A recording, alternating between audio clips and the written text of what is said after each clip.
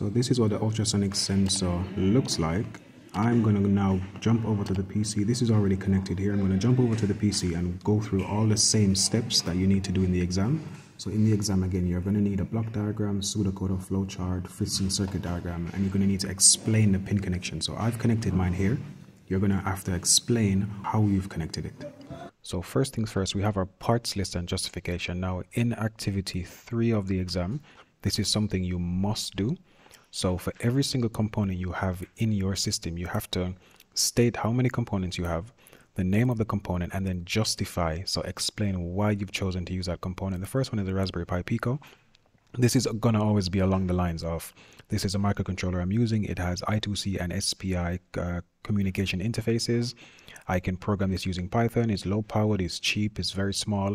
Whatever reason which made you choose the Raspberry Pi Pico over, let's say, the normal Raspberry Pi, or over, let's say, the Arduino Uno, Arduino Mega, the PIC microcontrollers, the Mbed, whatever your reasons are for choosing the Raspberry Pi Pico, you state that here. Now for this one, I'm using the ultrasonic sensor because this one is going to be, I don't know, let's say parking sensor, right? So the parking sensors that we have in our cars nowadays is normally going to be the ultrasonic sensor. Very cheap device, very easy to program, very easy to replace. Very easy to integrate with other systems because it's so small and so cheap and so widely used as well. We're going to use the LED for using, what's the LED for again? The LED is going to be a visual representation of what happens. So let's just say my distance is less than 10 centimeters or less than 20 centimeters, and the LED should go on, and that's going to give me a visual aid to say, okay, maybe I shouldn't reverse anymore. And then the resistor, as we know, limits the amount of current going into any particular device so that it doesn't overpower or burn that device out. Next, we have the block diagram, and to do that, I recommend in the exam using PowerPoint. Very, very simple. Simply right click, go to new, go to PowerPoint, or however you decide to create one. I'm going to call this diagrams, and double click on that to open it. The block diagram only needs to show the input, the processing, and output. So I'm going to just put my input, so go to insert, go to text box, my input device, or input devices, because it could be more than one. You don't just have to have one input device. So for the 2022 past paper, for example, January, I believe, you would have a stop button or an emergency stop, and you would also have the magnetic sensor checking. So both those things would be inputs. We have processing, that's processing. And finally, we have the output as well. This is going to be over here. And again, these are the devices which show us or let us know what's happening inside the system. So sound, visual aids, whatever. So go back to insert. I'm going to go to shapes, rounded rectangle. My input device in this case is going to be ultrasonic sensor. Processing is going to be Raspberry Pi Pico. Raspberry Pi Pico. Now you can change this to whatever microcontroller you are using. And finally, I'm going to have my output as, I'll just use an LED for this, just to say maybe I'm too close, so just flash the LED or turn it on, and that's it. I need to now go insert, shapes, and do elbow arrow, connect these devices like so, change the weight to about 4.5 so I can see it, copy paste, and simply connect these as well. Done. That's my block diagram done. Took me 2 minutes. Copy this, screenshot it, go back to my Word document and paste it in here. That's my block diagram finished. My system is supposed to detect whether the distance is, let's say, less than 10 centimeters. And if it is less than 10 centimeters, then maybe turn the LED on. So we're going to do start. So we start the program.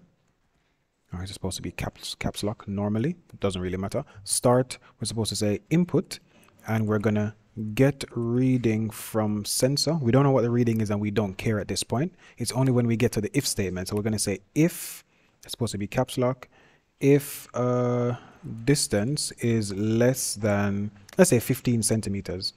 If distance is less than 15 centimeters, then I'll put the then under here, then turn LED on. Then I can also say elif or if again, ELIF, or an if statement is fine. Distance is greater than, I don't know, 15 centimeters again.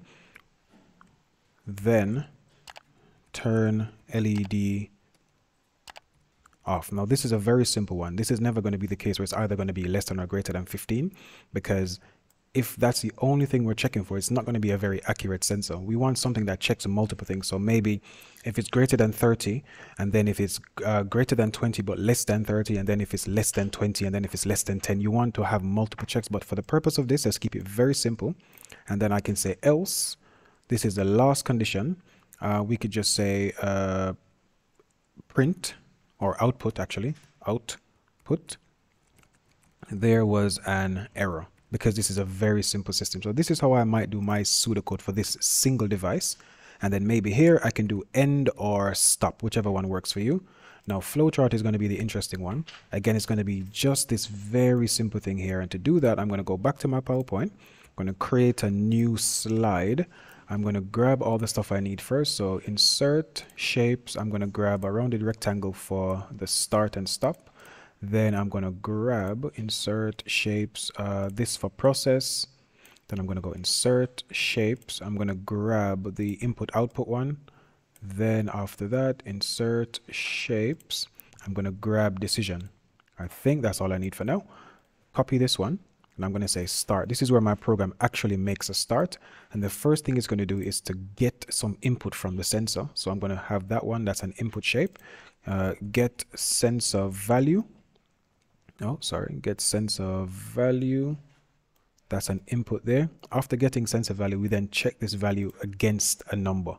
So I'm going to say if value is, what did I say, greater or less than 15, whichever one works. If value is greater, let's say less than 15, that's the decision. And then the output is supposed to be turn LED on. So I'm going to copy this, paste it over here. I'm going to say LED on. I'm going to do the same check again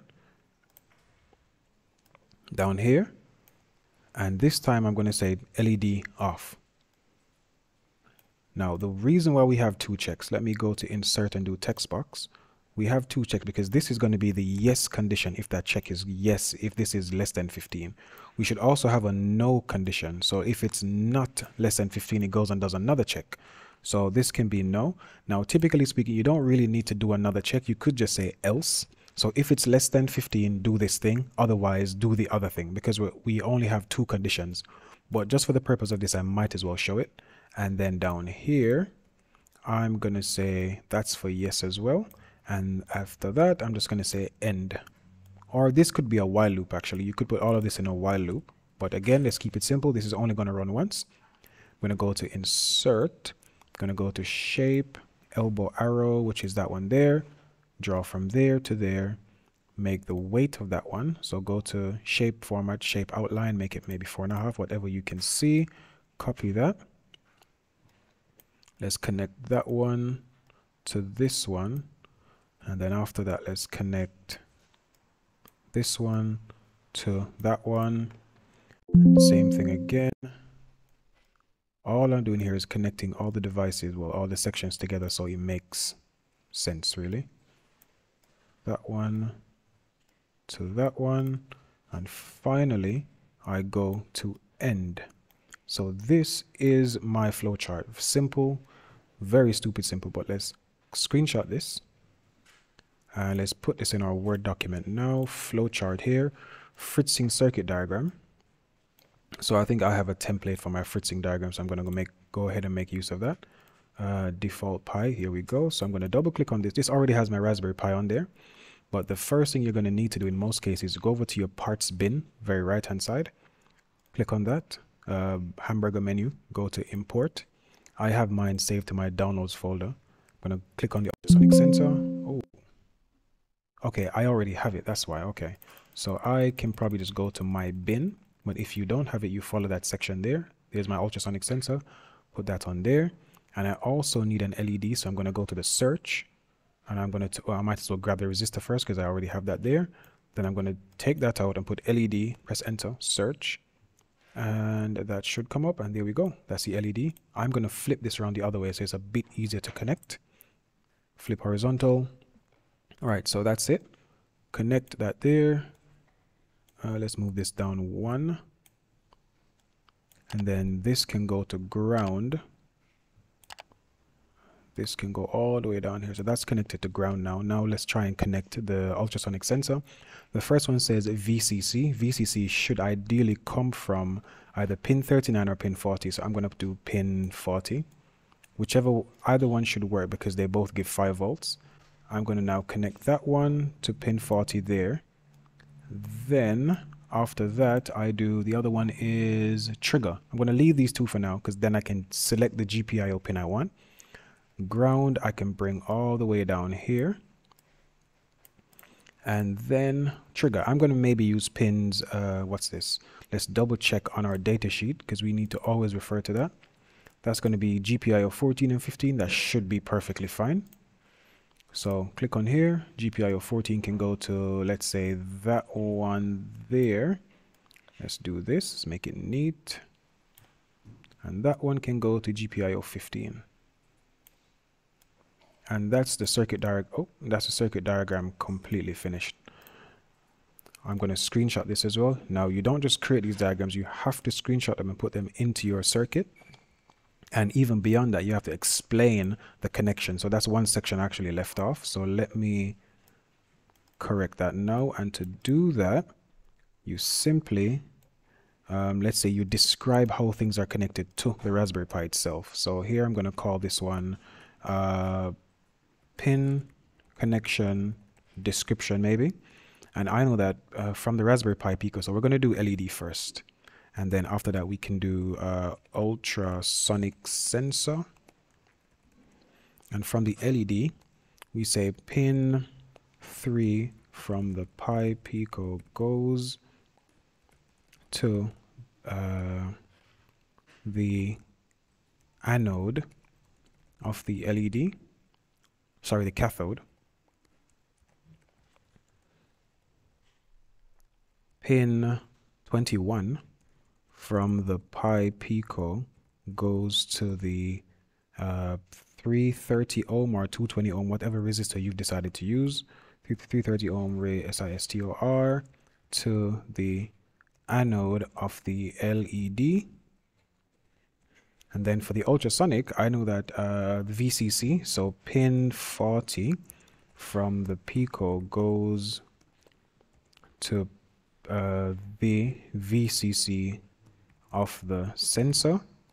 And I can say pin 3 from the Pico goes to ground of the sensor.